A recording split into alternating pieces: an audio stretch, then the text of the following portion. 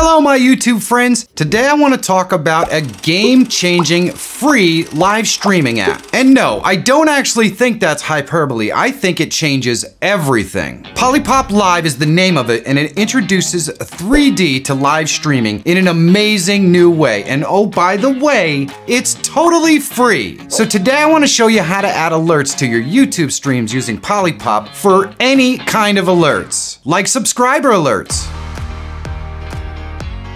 super chat alerts, or even chat commands. And we're gonna be building them right in the software, so you can just stream directly from Polypop if you want, but I'm gonna show you how to add them to your OBS streams as well. So this is gonna be a bit of a longer one. Buckle up and let's get to it. Today's video is sponsored by Polypop, just so you know. But the software's totally free, so they sponsored just because they want you to know about it. And believe me, you want to know about it. So click the link in the description down below to download it. Then you want to install it, and the first thing you want to do is run through the quick tutorial that Polypop gives you. Now you don't want to skip the little tutorial. Polypop is very different from other live streaming apps. The tutorial is going to help you get your bearings and make it a lot easier for you to follow along as I show you how to add these alerts. So do the tutorial, don't worry, I'll wait. Okay, so you're done? Well then, let's create some alerts. Once you finish the quick tutorial that kind of shows you around, you're gonna come back and want to get yourself a new scene. So you're gonna go up into starting points and you can just see your recent scenes, but you're gonna go to basic and you're gonna click new project and open, and that'll get you a whole clean scene so that you can start doing what you wanna do. The next thing you're gonna wanna do is open up your library here and just pin it. This makes life a lot easier because you can always see it and it's not covering the screen. Now we're going to click this plus over here and we're going to go in 2D. We're going to grab a 2D image and click add, and that brings up our sources here. I'm going to click the plus and I'm going to go to import image, and I'm going to put a display overlay in here, and there we go. So now we have an overlay in here that has super chat and new subscriber in there. It's going to make it easy to add some labels. So next I'm going to go ahead and click the plus and go to 3D, and I'm going to add a breakable box, and you can see when I move it, it breaks. You can throw them, it'll break more. Really cool stuff. I'm gonna go ahead and adjust this here to make it less brittle, and I'm gonna go down here and I'm going to adjust the opacity to 100% so the boxes are fully visible. Now what I want to do is I want to set the dimensions for our box, but let's go ahead and reset it and move it to a position where I want it. So I'm going to move the box again and just move this little box placeholder. It makes it easier to move things around. And then what I'm going to do is I'm going to go down here to dimensions. And I'm going to set this to the same dimensions as my camera. So that would be 16 by 9. And you can see when I do this, everything kind of goes crazy. I hit reset, it's going crazy. And that's because our scale is basically full screen. So I'm gonna go and drop this down here a little bit, go into transform, and I'm gonna go down here to scale, and I'm just gonna scale my box down so it is the size that I want. And I don't want a very big box. This is just gonna be our camera, believe it or not. And now our box is the size we want. We can reset it and it puts it on our little point. We'll just move this box out of the way so we can move the actual set point, and there we go. That's pretty much where I want the box to be. And you can see what it looks like when you explode the box. It looks pretty cool, but I think it'll look pretty cool with a little bit of dimension. So we're gonna add a little bit of Z-axis here, maybe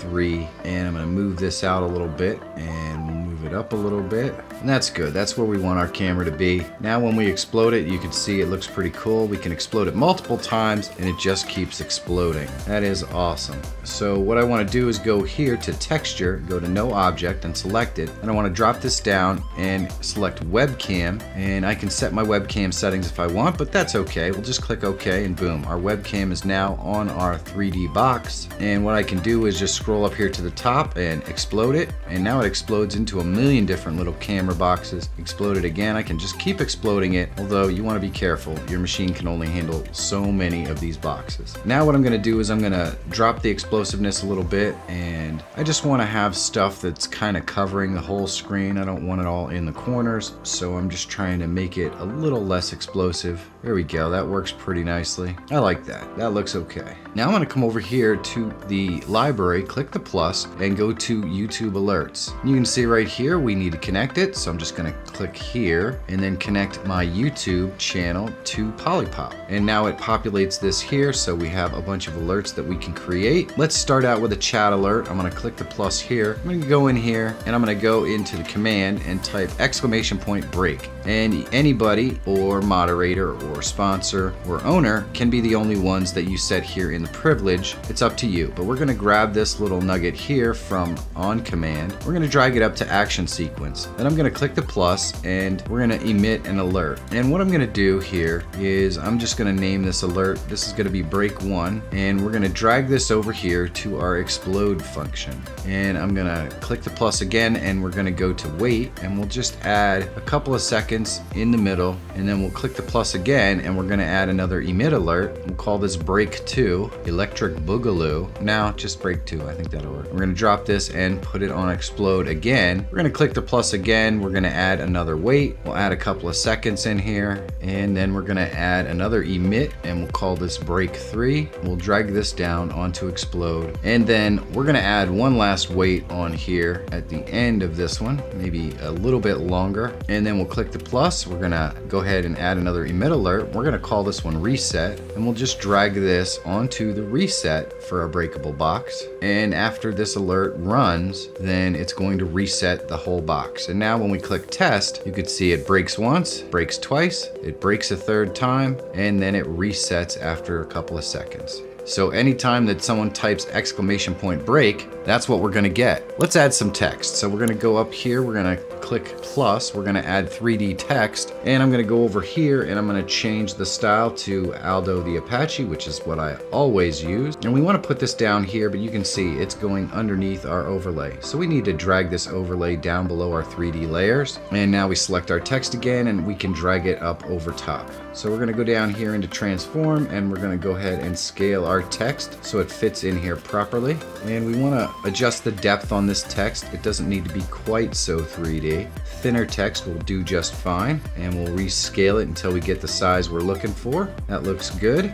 Just kind of move it into position over here and continue to scale and move until it looks how we want. And we're just gonna delete the actual text because we're gonna have that created by a label. So we're gonna go up here to alerts, and we're gonna grab this new subscriber alert up to our action sequences, and we'll click the plus and we'll go to edit alert. Then we're gonna name it and we'll call this label. Then we're gonna drag this down here to our text. And what is in the text here is already fine. It's just going to add the username. So you can see it there. It says channel title, and that's fine. This is just going to be the name of the new subscriber. And when we click test, you can see it switches to test user. So that's going to be the subscriber name. You can see there it does work. I got a subscriber and it worked. We're going to click the plus. We're going to go to 3D text again, and we're going to add as a 3D emitter. And that creates this little box that we're going to drag down here. We're going to go to objects, 3D text. We're just going to delete the text here because we're going to have it created by the label, and we're going to adjust our style so that it is the proper font that we use. And what we want to do is we want to make sure this is about the same size as the text that's already there. So I'm going to check and see what the scale is that we used on the other 3D text, and then I'm going to go ahead down here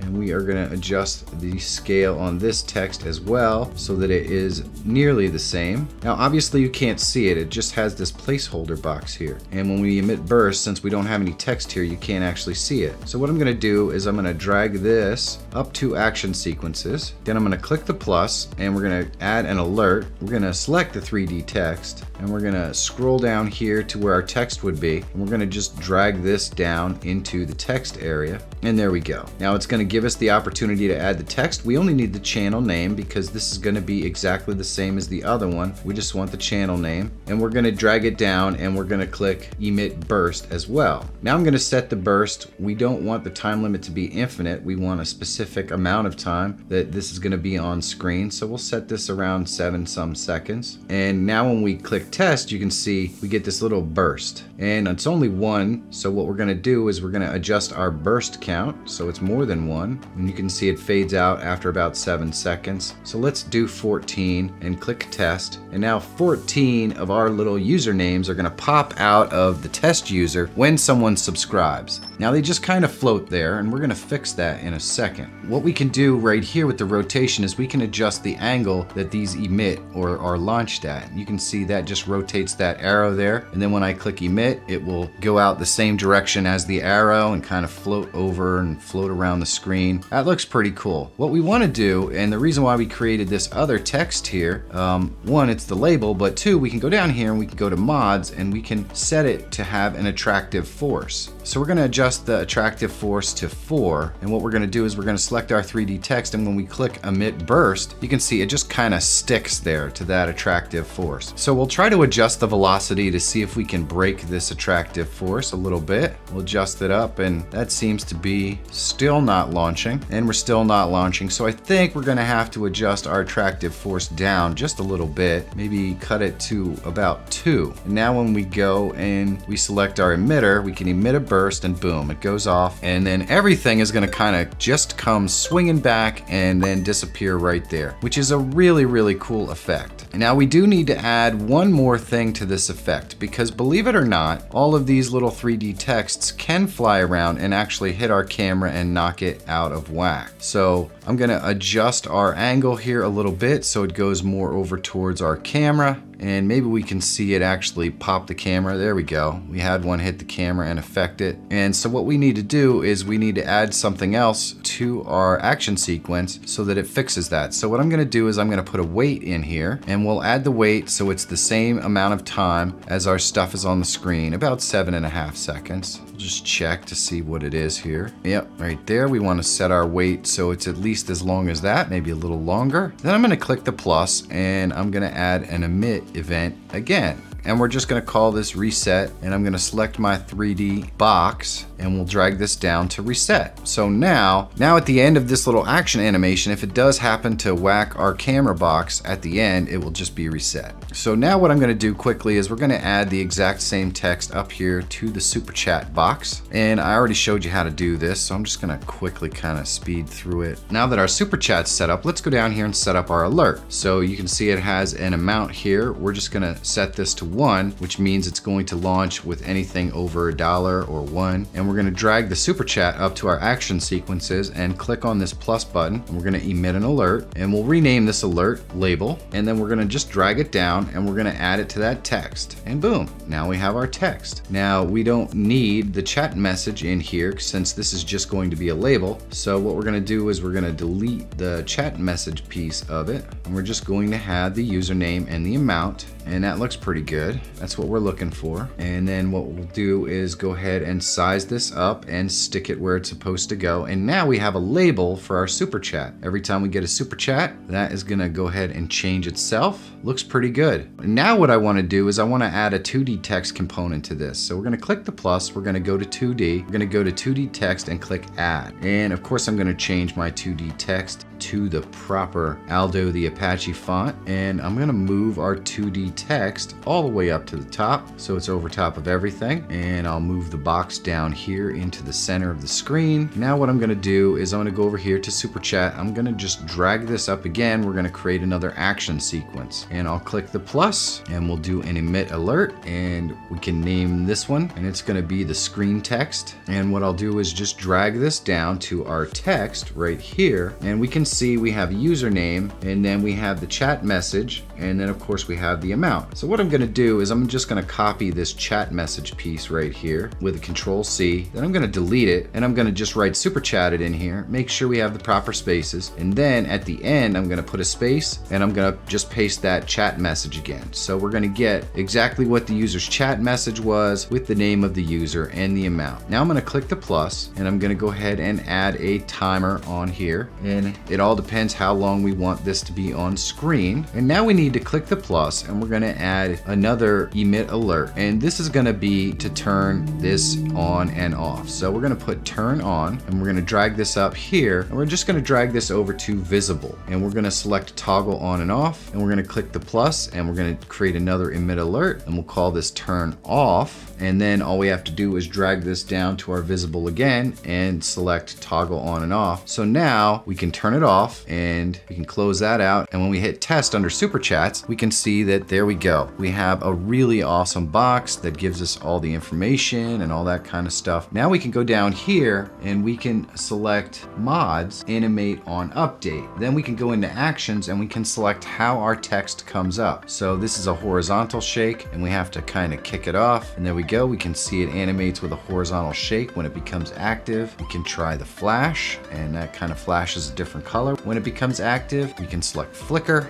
and that flickers. We can also select type and it will type it on there. That's pretty cool. I like that. And of course, the last one is the vertical shake. And that looks just fine as well. So that's how this box will appear and it's all set up. The last piece we really need to do here to set this up, I want to go up here and I want to change all of the names up on this, because when you get a bunch of stuff up here, it's hard to know exactly what it is. It's best if you remember which text each piece is, which emitter each piece is, so you don't get confused. So now we'll just pop over into OBS and click the plus under the scene that we want to add this to, and we can name this if we want. I'm just going to call it Polypop and click OK. We'll drop this down and we select the Polypop camera, and we're going to go into device and we're going to select custom. That way we can set our resolution, but more importantly, we want to be able to go down here to any and select ARGB video format. So you want to make sure that you select that and click OK. So now it's actually in OBS. I can click the plus and we'll go up here and click media source, and we're going to add this media source here. We'll move it down below, and now you can see that obviously it is all transparent. So we'll put these side by side and I'll just click test on some of these alerts, and you can see they work just fine. It's awesome. The only thing you'd really have to do is add audio to this. If you would like, you can do that in OBS, or you can add that sort of stuff in there so that you can use an audio source that plays when this happens as well. You just add that as part of your action sequence. And of course, the last piece is our chat break command, and boom, there we go. It shatters the camera all over the screen. It looks awesome. I'm telling you, Polypop changes everything. It's so easy to create custom alerts and chat sequences. You're gonna have so much fun with this, and they don't have to be elements that are just on the screen. You can create elements that appear when someone types something in chat. It's just awesome. Let me know what you think of Polypop and tell them what you want to see in Polypop down in the comments below. They definitely will be watching, so it's your chance to reach them directly. Now this is a long video, and what I showed you here just scratches the surface of what is possible in Polypop. It's absolutely amazing. If you want to see how to replace text in your live streams with animated 2D or 3D text using Polypop, check this video out. Big thanks to Polypop for sponsoring this video. There are links to Polypop and all of the sponsors that support this channel down below in the description under sponsors. Supporting the sponsors that help keep the lights on here in the studio is a great way to help me continue to make content that helps you. And I couldn't possibly do this without them or you, so thanks. And if you're always looking for tools, tips, and tricks to help make you a better live streamer or YouTuber, subscribe to the channel. My name is Michael Feyrer Jr. Thank you so much for watching. Have a great day, and I'll see you in the next one.